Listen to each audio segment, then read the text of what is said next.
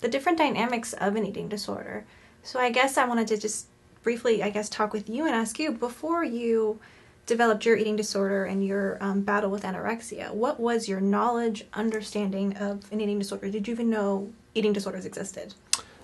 So, as I've discussed in previous episodes, mine really started early on. Mm-hmm. I had no idea it was the development of an eating disorder. I still remember my mom took me to a doctor when I was about 16 because I'd lost some weight, and the doctor said, you're a runner. And that's typically what most doctors did over the years because I had a runner's build. I was an athlete.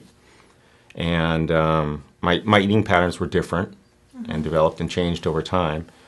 So when I was in college, and I guess when I'd say that it kind of morphed into an eating disorder, I had no idea what an eating disorder was. Yeah. I have one friend that, apparently she went to treatment in Wisconsin, and I just had this nebulous idea of, oh, well, she's got what, anorexia or something like that.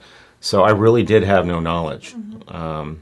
And it wasn't until well into the disease that the word anorexia came up, particularly with men, because men develop it in a different way. Doctors don't look for it. And that was certainly my case. So when you heard that, who was the first person, or how did you even become aware that you were developing anorexia? Because I know in previous episodes when you told your story, I know you were misdiagnosed a lot. And I know that happens for so many people who they see their doctors. And doctors aren't very knowledgeable as far as the real signs to look for.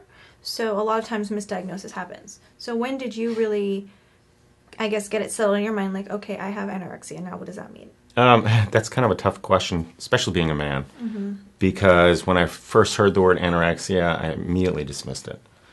I'm a man. Men don't get anorexia. Mm-hmm. I was in graduate school, and I started seeing one of the counselors. That's when my weight had dropped quite a bit. I think I dropped below 100 pounds. And the therapist there had said, well, looks like you might have anorexia.